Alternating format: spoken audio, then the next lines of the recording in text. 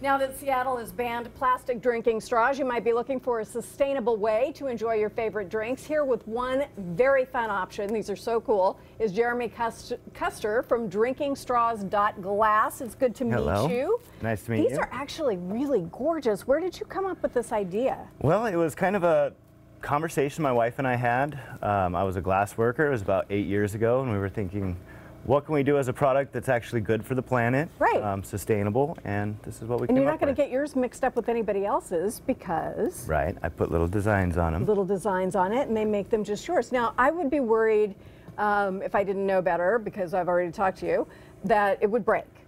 Very durable. We've been doing it almost 8 years. We have a lifetime guarantee, less than 200 replacements in 8 years' time. So amazing. And your wife makes the little cases to put them in, so you can pop it in your purse or wherever you want. Yes, right? These are all organic cotton with natural cotton batting. Very, very cool. So what made you want to do this? Well, like I said, I was a glass worker. I wanted to do it for a living, and for the environment. And for the environment, yeah. Are these hard to make? The designs are pretty difficult, yes. A little tricky? Yeah. And I noticed that this one has like one of the little cleaners, so you can make sure you get this really clean if you want. They all come with a cleaning brush. They're also dishwasher safe. So I can put it in the dishwasher? Yep. Awesome. All right, so you brought your equipment. What can you show me? Well, I'm going to make a dog paw. Okay. Or a kitty paw. The only difference is size.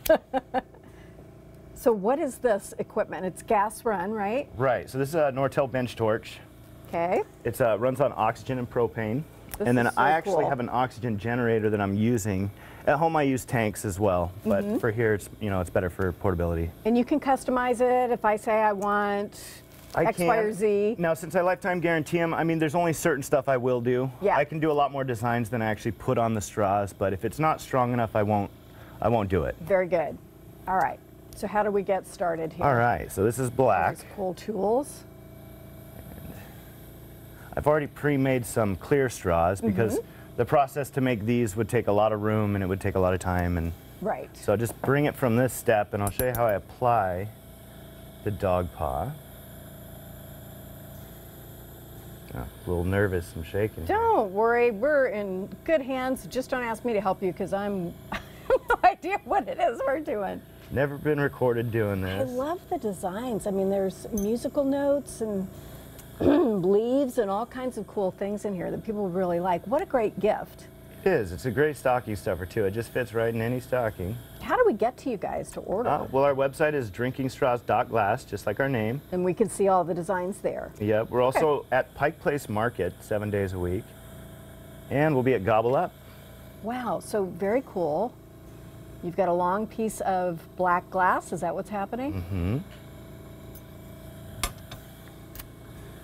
And it's not too hot for you to handle, obviously. Not at the moment. So now what's happening? Now, I'm making a point. Okay, I see. And then what I'll do is I'll preheat the straw so that it can hold the color.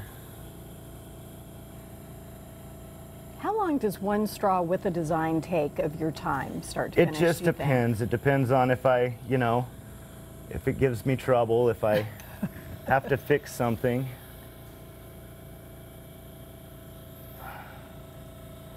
I don't want to make you talk while you're trying to do this. Anywhere from, 5 to 20 minutes. But I've already done most of the work. Ooh. Did I mess you up? I think it's just not my normal setup. There we go. Now, if you do make a slight mistake, can you just heat it up and keep working? Not always. No? That's too bad. I would not be good at this if there aren't do-overs. Well, I have hand rests to anchor in my studio at home. We put you in kind of a lean-over situation. And do you ever take requests? If somebody wants to buy something, can they propose something and ask you if it'll work? They can. Like I said, I won't do it unless I can make it strong enough to guarantee it. Oh, I see what you're doing. That looks great. Where did you learn to work with glass? I learned from a friend of mine in Smoky Point, Trevor, as well as other friends. Ooh. To make a correction there. And just over the years, I've been doing it about 15 years. Just practice. It seems like kind of a Zen thing. It is. I know you probably can't see, viewers, from your side, but each of the little paw pads have been placed onto the straw, and now he's just perfecting them. And when they turn red, is it just because they're so hot? Yes. This is the point where I fuse it into the glass. And that's what makes it stay on, Correct. despite use. I think it's amazing these things can go in the dishwasher. This one I have messed up a little. That's okay. You've given us a good demo.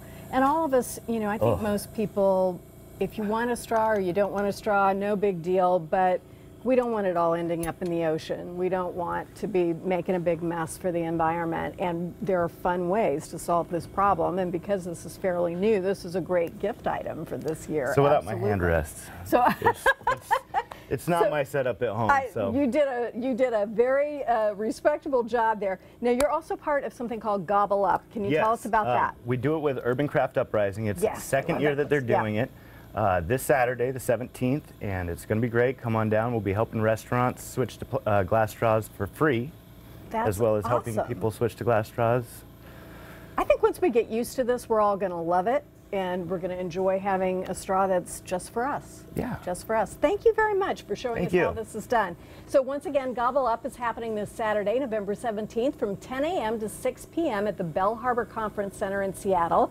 We have posted a link to ticket information on the New Day homepage. We'll also make sure that you know how to get a hold of this guy, and we'll be right back.